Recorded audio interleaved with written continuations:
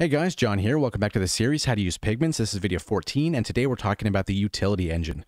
So as we noticed before, we had engine 1, we had engine 2, and then we also had a third engine here called utility engine. So turning off engine 1 and focusing just on the utility engine, inside here we're going to have 3 oscillators, 2 of them being sample or noise oscillators, and the third one is going to be a sub-oscillator very similar to the analog oscillator as we looked at before in the analog engine.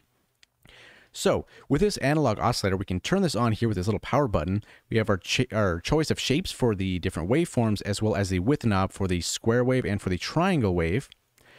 On the right hand side, we have the coarse tuning, which is default at -12, so 1 octave, so kind of more so intended for a sub oscillator. We have our note tracking, so with this off, it doesn't matter what note I press here. Let's turn this volume down just a little bit. But if we turn it back on, our keyboard changes the pitch. We have pitch quantization, which we did talk about before in the analog video, but you can edit this and choose your different notes that you want to play. So if you're modulating this coarse knob, it's only going to hit the notes that you enter here. Then we have our fine tuning, up 1 semitone, down 1 semitone, pretty standard.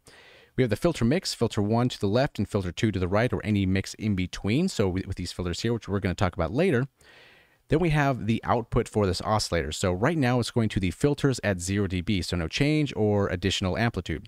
We can select this down arrow here and we can change it to FX bus A, so it's going to go to the FX A bus, to the FX B bus, or direct out by passing the filters and the effects.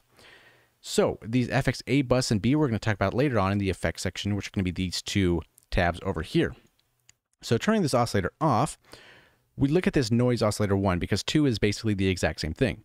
So we have this white noise here that we're going to play, and that's going to be the sample here that's loaded in here, the sample of white noise.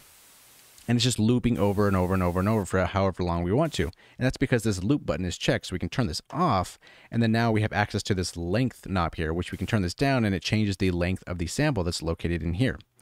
Now if we want to change this, there's a lot of options here. In this digital section, that's where we'd find this white noise, but there's also a lot of other sounds. Turn this up here. There's a lot in here. I highly recommend you go through them. A very cool stuff here, we have some Atmos. And we also have some transient stuff. So if you're making percussive type of stuff, kick drums, snare drums, hats, what name you, you have a lot of these different transients to mix in. Whereas you can use engine 1, engine 2 to sculpt the sound, and then utility engine 3 to add some transients to it, and maybe use the other oscillators. Who knows how you design your stuff, but you have the options to do that here.